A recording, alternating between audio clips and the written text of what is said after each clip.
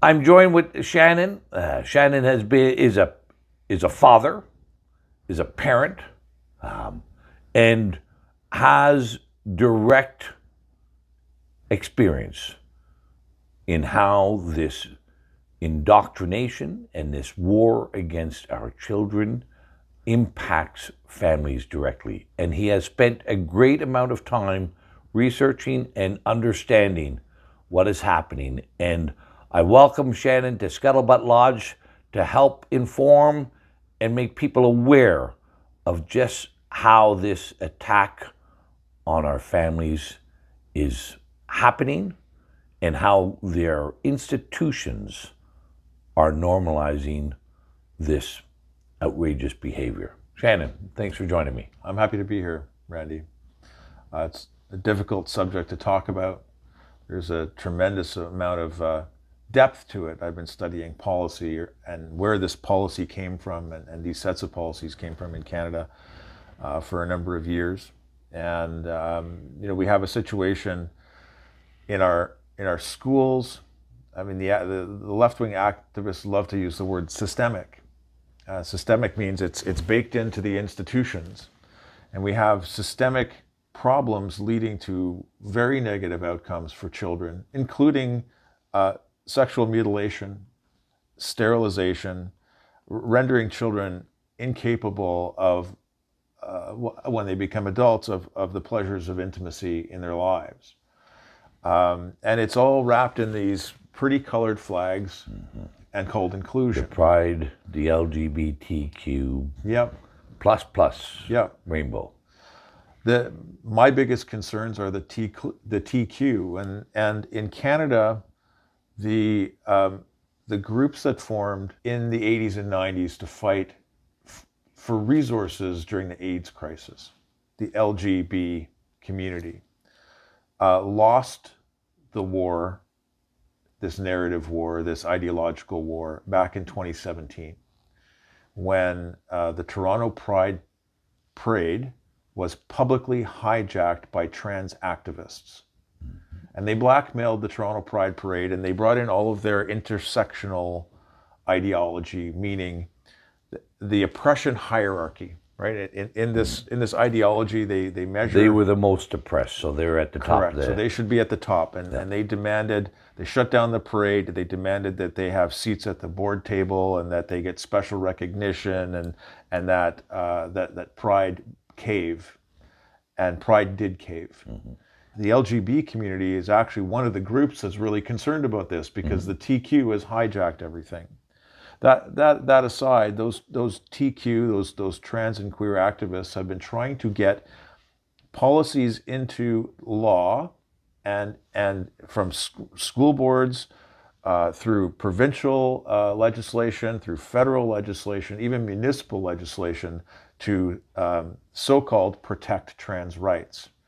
And trans rights are actually involve taking rights away from other people. Right. And imposing their views on the world, and they claim that it's a human right for them to not be questioned. But so this TQ activism, how do we see it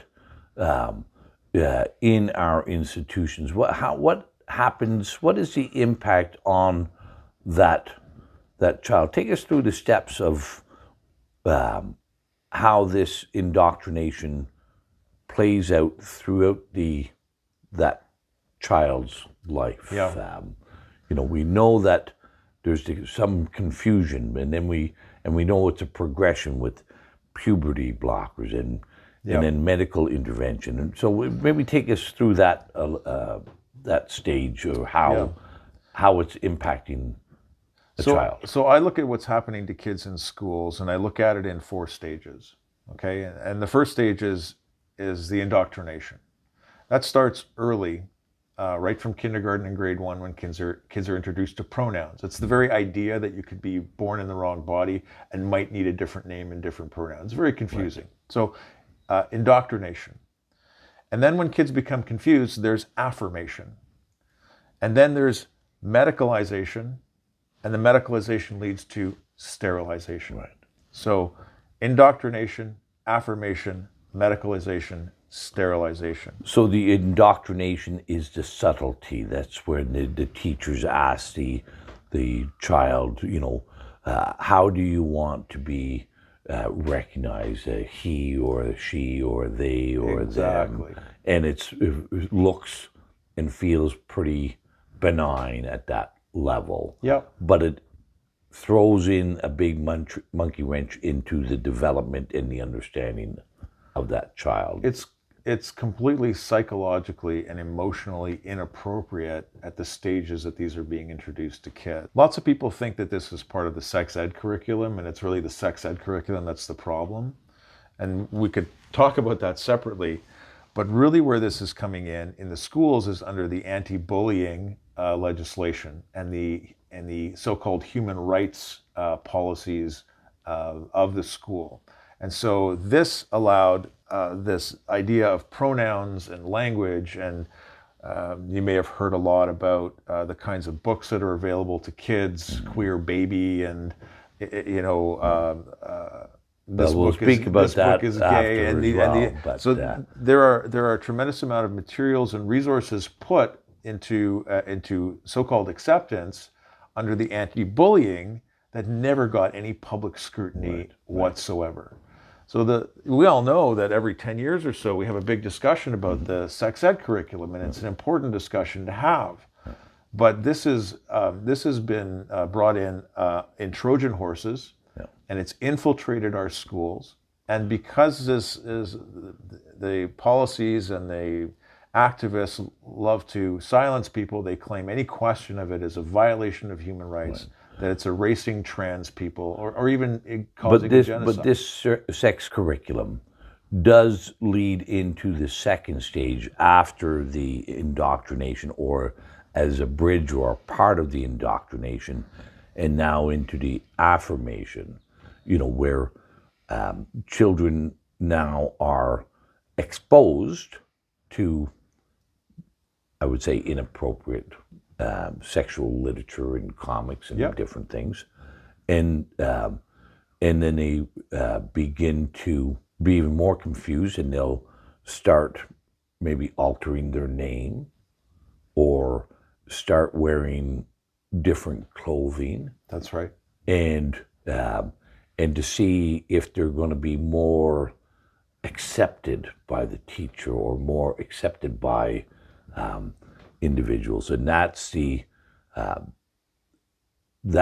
affirmation process that you were talking about, and then when the teacher sees little Johnny always wanting to wear pink, or he sees little Betty cutting her hair short and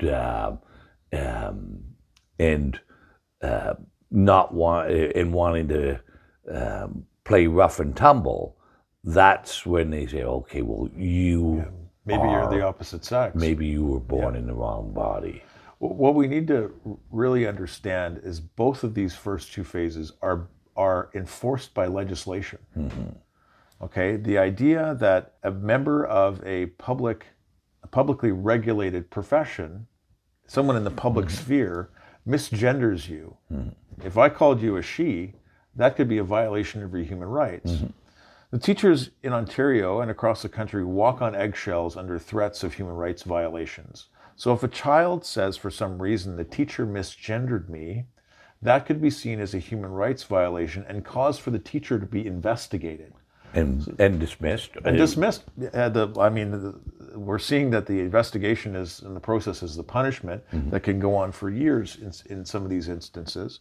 So the teachers are very, very, let's say they're hemmed in on what they must say and what they can't say. And so there is a perverse sort of structure that encourages them to play the pronoun game. And then the affirmation is regulated at the provincial and federal levels. So a year ago, January, at the end of 21, beginning of 22, Bill C4 went through and passed into law, and that's the anti-conversion therapy bill. Yeah. And You know, realistically in Canada, that prevents any professional, correct. from not affirming that That's right. perversion or that Where that people can indoctrination. lose their licenses, they can lose their careers.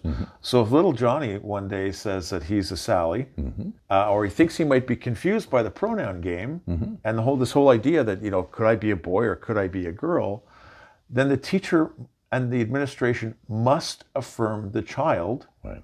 or again, this is legislatively enforced.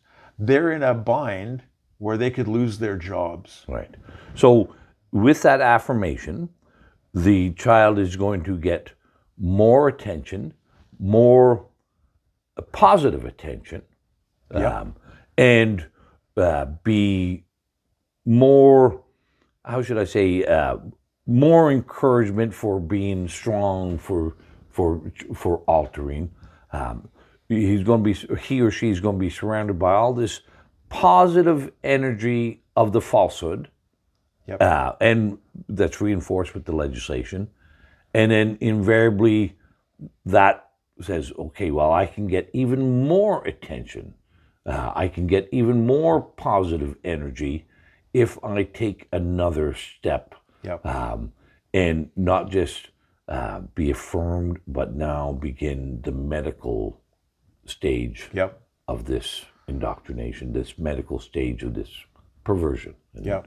And that is where we get into the puberty blockers. And That's right. So again, legislation on the what's called the affirmation only model leaves no other options open to the child.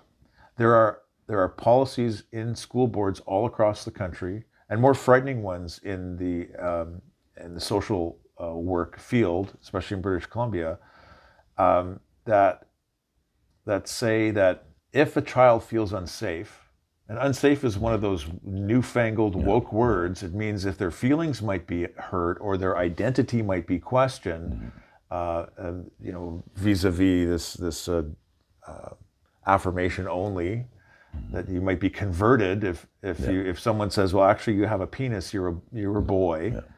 That schools will keep these social transitions, which are powerful psychological interventions conducted by schools and teachers, they will keep that secret from parents. That's what happened to me. Yeah. You weren't aware of what was going on behind the scenes in your child's life. And that's a fact that many of us are likely unaware of if we have children. Yeah. If our children become gender confused, largely at young ages through the school system, but then in the social media world, when they start to go looking, you type in Google, how do I know if I'm transgender? And you know, pages and pages come up that say if you're asking the question, it probably means you are. Right. So this is this pathway that we're running children through until they get to the gender clinics. Yeah. Now, I live in Ottawa, but it's the same story across the country. Last year, the pediatric endocrinologist, this is the doctor at CHEO, the Children's Hospital Eastern Ontario, was interviewed in CTV Bell Media and said that in 2014, the year they started, there was about a dozen kids presenting at the clinic with some kind of gender confusion. And at the end of 2021, she had estimated between 200 and 250. Right. And this isn't a straight line going up. This is an exponential curve. Yeah. So we can anticipate, based on comparisons with clinics all over, that we may be in the 300, 400 or more children a year presenting Just in Ottawa. Just in Ottawa. And they're presenting, the euphemism is gender affirming care. What we're talking about is sex changes for children. Yeah. And this starts in, I'm not sure if it's different in every community, but in every jurisdiction, but I'm hearing that children as young as 12 in most jurisdictions in Canada can now be administered these medical interventions that will prevent them from attaining puberty, that will, if they're a boy, start shrinking their penis, shrinking and the testicles. For females, prevent breast development, and start the long-term destruction of ovaries. These things are irreversible. Once you start down that path and continue on that path, the dosages get increased, the breadth of blockers get increased, and more, which becomes irreparable harm is done to the reproductive abilities of that child. And that will be completed. That destruction, if started at that age, is completely destroys long before puberty for these children. But then there's another step after that. Children. So that's the medicalization process. I mean, there's technical words. Tanner stage 2 is a particular stage of puberty where if kids are put on these blockers, they won't develop the secondary sex characteristics. So the boys' voices won't deepen, their shoulders won't broaden, girls' hips won't enlarge to accommodate pregnancy and for childbirth. And Marcy Bowers, who is a man who identifies as a woman, who is a pediatric, she's a gender surgeon and prominent in this barbaric field, has said, a boy truly at Tanner stage 2, if he's administered puberty blockers, will never experience an orgasm and will be infertile. So this is the sterilizing of a child who can't possibly know who they are at the age of 10, 11, 12. And let's not forget, it wasn't that long ago where there was a great public debate and outcry and discussion about the forced sterilization of intellectually disabled people. And we as a society said that was wrong. You cannot sterilize people who can't give and consent. Indigenous women too. And, absolutely. And that's in my lifetime. I remember that debate. And of course, that stemmed from the eugenics programs that were popular with the Nazis' Third Reich of sterilizing the less than ideal people. And eugenics has a long history. But then it's even more like, so once those children who now no longer can, the little Johnny who can't be Johnny anymore, he and will never be Johnny, then there's another medical step from there, and that, or little Sally, who can't ever actually be Sally again.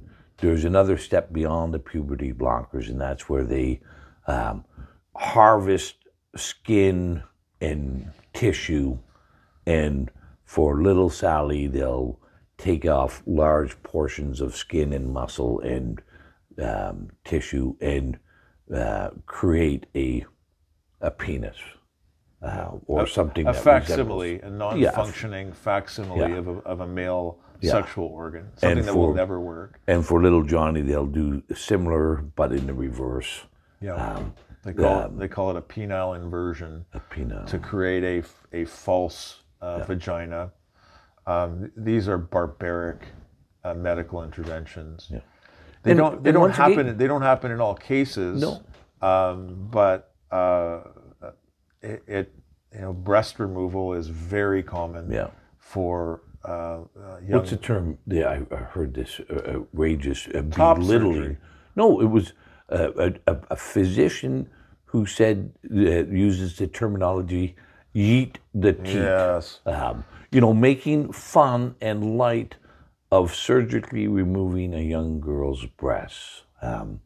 But again, there's one other element of that, Shannon, I think that we have so quickly forgotten. Again, not that long ago, we outlawed the cultural practices of other cultures that have come here. FGM. Female genital mutilization was not long ago. We said, well, that is a barbaric practice. That is an atrocious and harmful practice. And if your culture does that, it is unlawful to do it here. Yeah.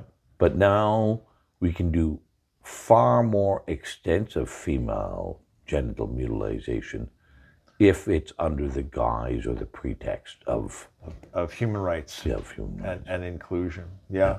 For young girls who go on, so they start with puberty blockers. We know that the number is 98.7% of the time, according to some data from the UK.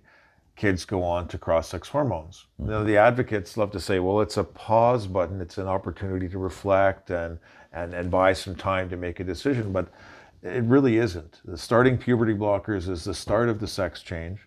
Then the cross-sex hormones are implemented. For young girls, that will create what they call bottom growth. Right. So the clitoris will grow, and the vagina will atrophy and shrink, and so will the ovaries and the. So that's administering male hormones and the testosterone and whatnot to girls, and administering estrogen and other female-associated hormones to boys. For young women, that testosterone and the atrophy of the reproductive organs can be so damaging to their bodies that within 3 or 4 or 5 years they have to have a hysterectomy. They have to have their reproductive organs completely removed, so that they become utterly sterilized and incapable of bearing children. And that is the final stage. Well, that is I shouldn't say it's the final stage, because we've seen so many people who have then realized that this whole process was wrong and have either gone and attempted a detransition. That's right. We've also seen significantly higher suicide rates for these youth and children. But the next step, of course, is the sterilization, that all these children who became affirmed, and who did, in many cases, were encouraged and incented through positive energy of this indoctrination, now will never have the rewards of being a parent themselves, of experiencing what it is to create life through love. It's a horrible tragedy. I've talked with a couple detransitioners, young women, and certainly heard the testimony of many others. And something happens to them when they reach a certain age in their 20s. Women talk about their biological clock, and we have a lot of colleagues and friends and people we worked with in our lives. They're in their 30s, and they talk about this, about wanting to have babies. And something happens even in some of these people who've transitioned and undergone the testosterone, where something clicks and they realize, oh, I maybe wanted to have children. Yeah.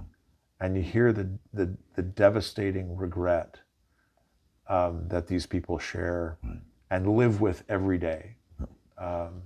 It's that in itself is horrifying, and what's more horrifying is the censorship and the bullying, the name calling. I mean, people lose their jobs. Mm-hmm. We were talking earlier about young Josh Alexander, who's the young man from the Catholic school in Renfrew, not far from here. He was expelled from school. His parents are both teachers. In a different school board. In a different school board. And someone a few weeks ago put a rainbow sticker on his mom's, I think, kindergarten classroom door, grade 1. She teaches a very early primary, without her permission. And she took it down and was reported for this and suspended and is under investigation for for hatred. Well, listen, I think for all parents out there, all parents who have children in some form of public education or otherwise, whatever, but especially for public education, the number one thing to do is talk to your children and find out what's going on in their classrooms. Absolutely. Find out if it's impacting your child. But the next thing is join us on this day of action on June 9th. Come out, take part, and defend your family, defend your child. And because I don't believe, Shannon, that a child entering in our public school system today, if we don't win this war, if we don't fight back, a child entering school today will be devastated. Every child will be devastated and tragically harmed or not live a very long life the way we're going. Yeah, it's a big concern. Now, a couple things that people can do. June 9th, we're calling for a day of action. That action can take a number of different forms. It might be as simple as starting now because Pride Month starts in June. Actually, it's Pride season now, according to the Government of Canada. It goes all the way to September. And there are activities in your child's school to contact your child's teacher and to contact the school principal and ask what the planned activities are, demand the schedule for the month of June and the Pride festivities, and whether they're going to bring in external speakers or performers, as we've seen in many schools, where drag queens are coming into the schools, and so-called storytelling, and to start the process of letting the administration know that you are concerned and you have questions. Now, you might want to be careful in some jurisdictions because, unfortunately, in British Columbia, Child and Family Services can investigate you and threaten your custody rights if they feel you don't affirm your child sufficiently. So in your own home, if you don't sufficiently make the words of the state doctrine with your family, you can lose custody of your children. There are other actions that you can undertake around this event on June the 9th. Contact me. We're coordinating this huge range of people who have these concerns. Very successful Muslim pushback in Ottawa that I kind of took this idea from. They kept their children home from a school in Ottawa last year. 70% of the kids stayed home. Mm-hmm. Another one of these events, again, Muslim community in Southern Ontario, one day kept more than 30% of the kids home. No explanation, just kept the kids home. But I think, once people get to be aware of what's going on, there is one thing that I'm confident that every parent will want to do, and I think we must do. Our public education system receives their money based on child enrollment. Consider and find ways, either through private schooling, Christian schooling, faith-based schooling, homeschooling, cooperative schooling. Learning pods is a thing that's emerging. If you want to ensure that your child grows up to enjoy life, to be happy, to be having a rewarding life, you will need to consider what's happening to your child in public education right now.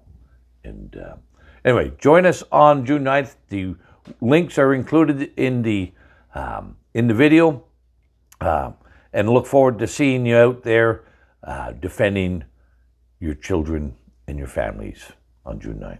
Thanks. I hope you enjoyed today's video. Make sure to like, share, and follow. And if you'd like to spend some time at Scuttlebutt Lodge, click on the link below. I look forward to seeing you here at the Lodge.